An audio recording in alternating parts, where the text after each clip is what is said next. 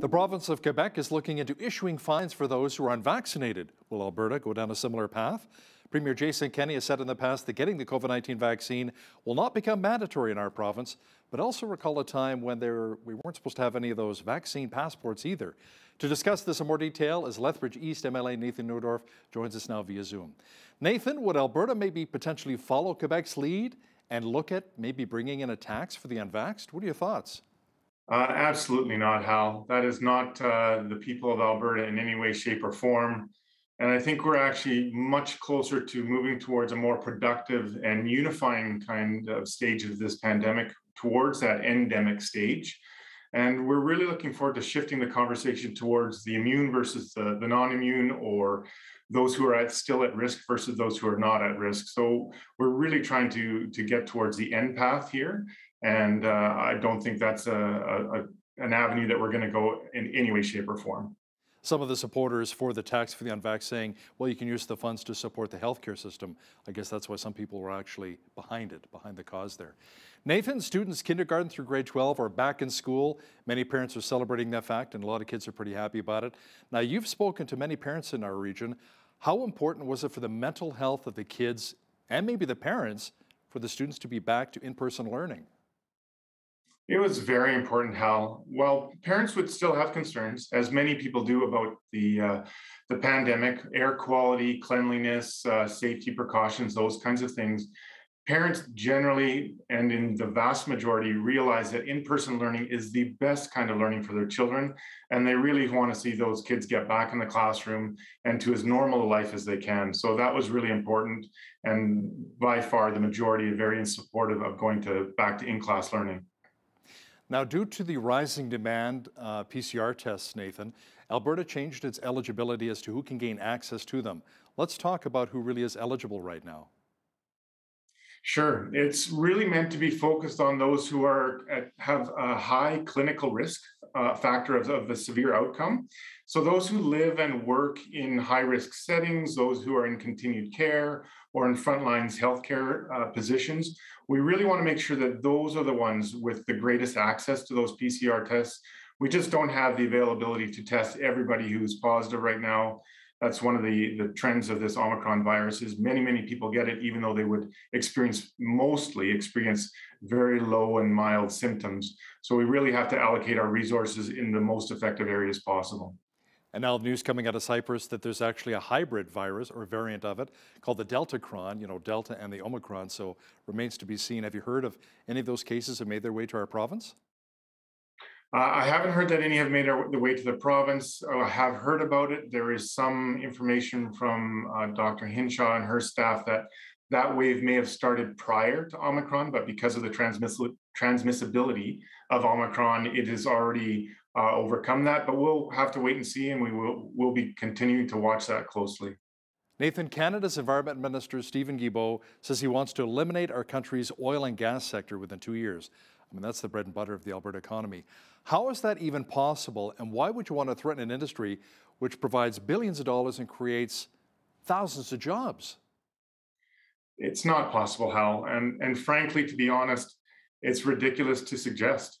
Virtually every home in Canada is heated by oil and gas or electricity produced from oil and gas and its derivatives. So not only would we freeze out many people in Quebec alone last year, there was that rail derailment, and there were many seniors in particular and many homes in Quebec that were at risk of freezing to death because of lack of oil and gas. This is just not a practical suggestion to make. It's not helpful. And that's without considering the hundreds of thousands of jobs that would be lost, the billions of dollars of revenue. Quite frankly, to even suggest it creates more uncertainty. To actually do it could quite literally bankrupt not just Alberta, but the entire country. And I think that the minister really needs to take a new look at his role and his responsibility, and maybe look at some real possibilities instead of suggesting things like this. What kind of financial footing do you think Alberta's on right now? I guess we got nowhere to go but up following the pandemic, the recession we were in, but oil is now over $80 US a barrel. Are we in pretty good financial shape heading through 2022?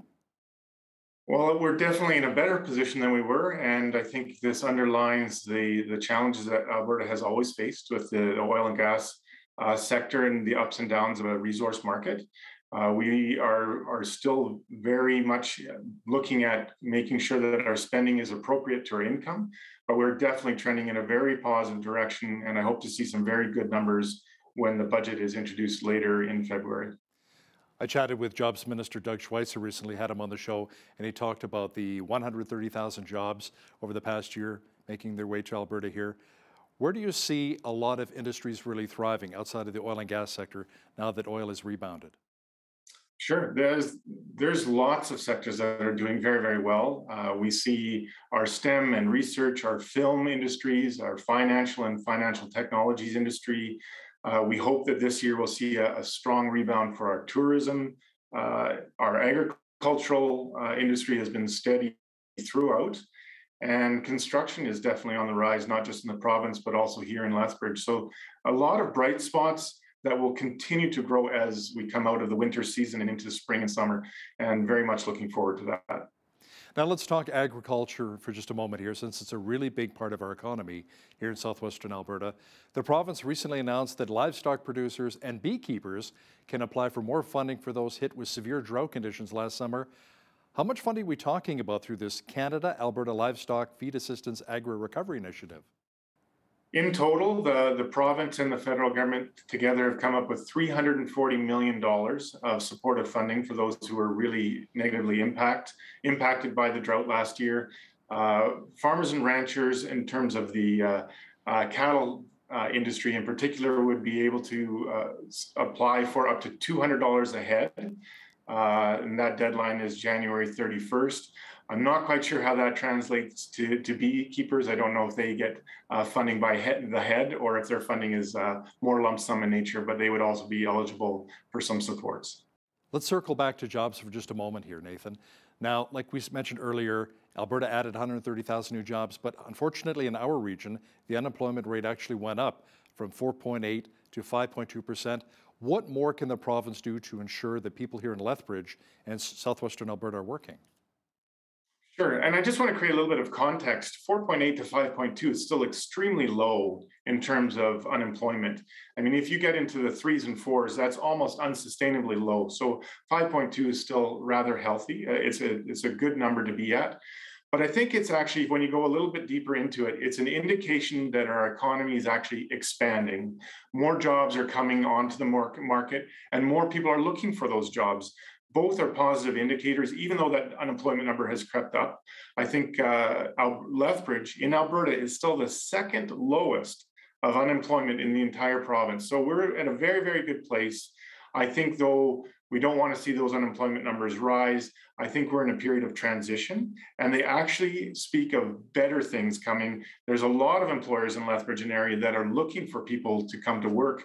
So as those people re-enter the market, they enter the market as unemployed, but they will be, once they get a job, they will become gainfully employed. And I think we're seeing a good trend overall, even though we've had a slight dip, which is not uncommon during the winter season. Our province's Associate Minister of Status of Women says Alberta leads Canada with a 60.6% employment rate. What kind of opportunities can women find here in our province compared to other provinces throughout the country?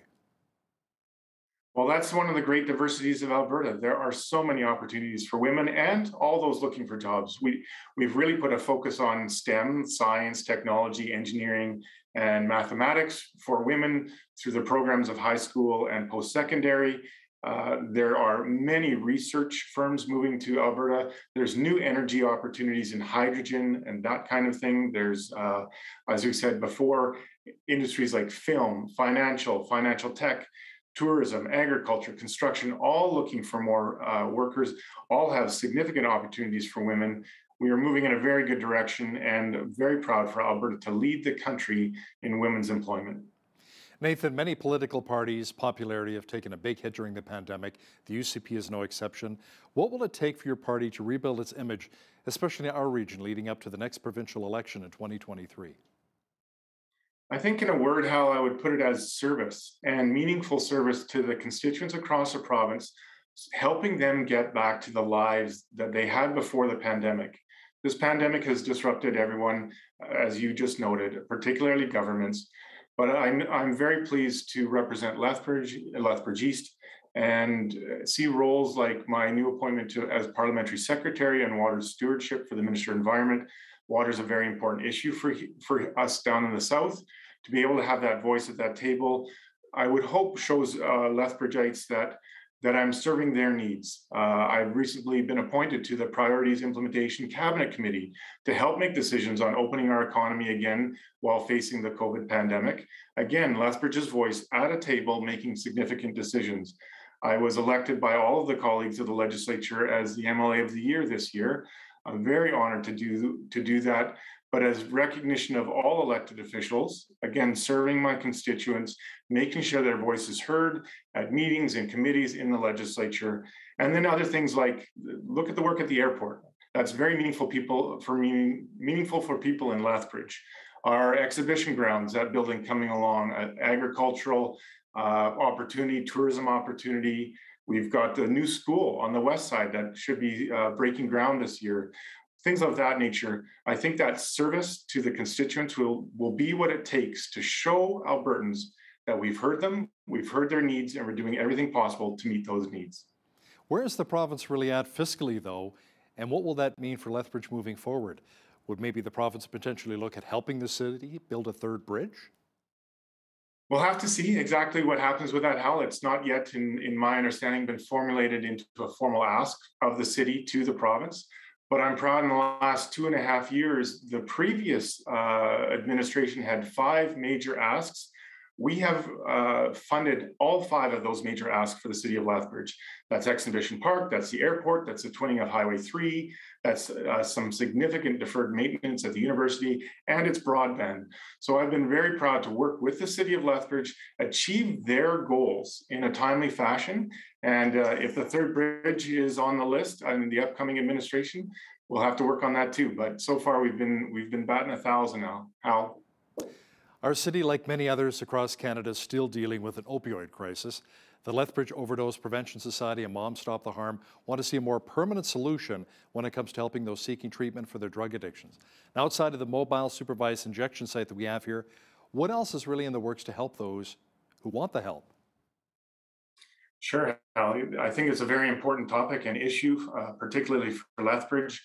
That's why our government has invested in and announced almost $15 million of supports for treatment beds, for ongoing operations, for long-term services and treatments. It does take some time to build those beds. I am very excited about the potential of a sod turning for the new supportive beds here in Lethbridge in the very near future. But we're all a little impatient for those services to actually be more available for those who need them.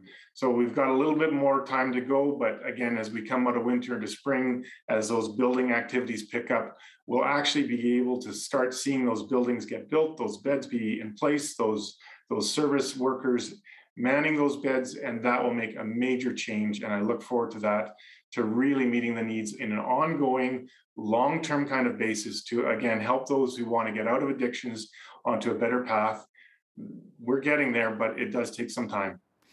Nathan, the opposition NDP has said the reason why we're not attracting a lot of doctors here to our region is they basically Google, crime stats, different cities, different communities across the province, and Lethbridge comes up quite high, and it scares some people from actually moving here to our city.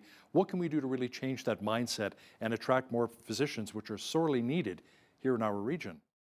Absolutely. I think we need to talk about all the good things that are happening instead of just focusing on the bad. And in fact, our new police chief and the work that he's done in every single sector of the city, he has seen with his new administrative process, crime levels go down.